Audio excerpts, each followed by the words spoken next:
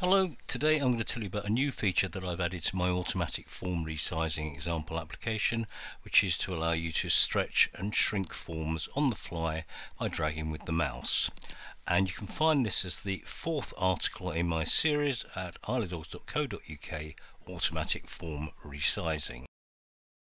For those that are not familiar with automatic form resizing, the idea is to automatically resize forms so they fit the current monitor size and resolution, and if you change either the monitor or the resolution, they will adjust accordingly. That's both the form size and the contents of those forms. To do so requires one line of code in the form load event, and that line is resize form me, where me actually refers to the current form in use.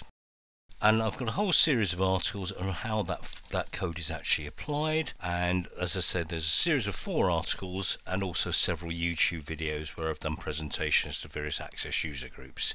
For example then, the series of articles, they start with isleofdogs.co.uk automatic form resizing 1, and then there's pages 2, 3 and now 4, and 2 different videos, one done to the Access lunchtime group back in 2021 and another one done earlier this year to the Denver area Access user group, and you can have a look at those in your own time.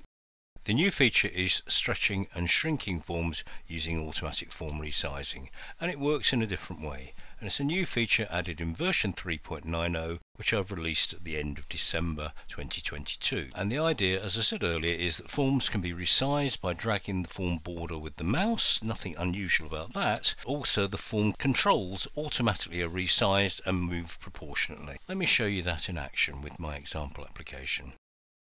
Now when the application opens, it gets to a main form like this, and in design view you can see the effect of automatic form resizing. It's actually designed to be that size there.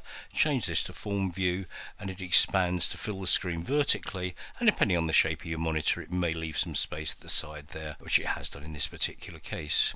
And if I just show you one particular form that's done, I'm using that, it shows you a number of different sizes of control there, and shows you then that each of those, okay, will work with automatic form resizing. Let's change it back to design view, and let's go back to form view, and as you can see then everything's adjusted, not only enlarged but moved proportionally. But all of that normally happens automatically at form load. This form has an extra feature where I can actually add zoom to enlarge or shrink the form slightly if I wish to do so. But that is covered in my earlier set of videos. So let's go on to one of the new features in this latest version. In this one then, the form is not resized when it's loaded. The size in form view is exactly the same size as it is in design view. So if I now put my mouse over the border and just now hold the left mouse button down, as I drag the form to a larger position, then you can see everything is moving proportionately, and it has been enlarged by just about 1.5 times at the moment. Let's enlarge it still further, and you can see that both the width and the height are increasing proportionally as I do so. Let's shake it this way, and you can see that as I drag it that way, it's increased the height of the form as well. It's done that to keep it in proportion. And I've enlarged it so much that I'm losing a little bit of the text there. Let's bring it back down again. And I'm just going to save a bit of time by restoring it to its original size. I can also shrink that form as well if I wish to do so, and I'll explain why I just unticked that box in a second there. Right, if I shrink it down, it works reasonably well, but automatic form resizing tends to work better when you are enlarging forms from the design resolution, not shrinking them. And as I go still further down, you'll see I'm losing a little bit of the bottom of the form, and it's starting to cause distortion that the header is larger than it should be in proportion.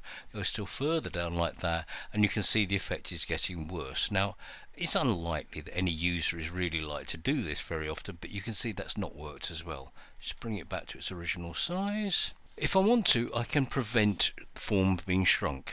If I tick that checkbox there, it's now going to stop me doing that. I can still enlarge it as before. I can enlarge it still further. I can shrink that down until I get to its original size, and once I reach that original size, this warning comes up and it won't let me get any smaller, and it automatically then just puts it back to where it was before. And when I restore the original size, then what it's doing is closing and reopening the form, which is very quick there. So that's the new feature. There are several other new features in the latest version as well, which I'll describe in some later videos, but that's all for now. As always, thanks for watching.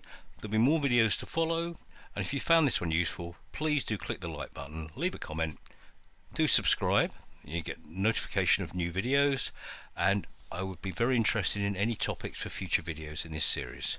Thanks for watching. I'll see you soon.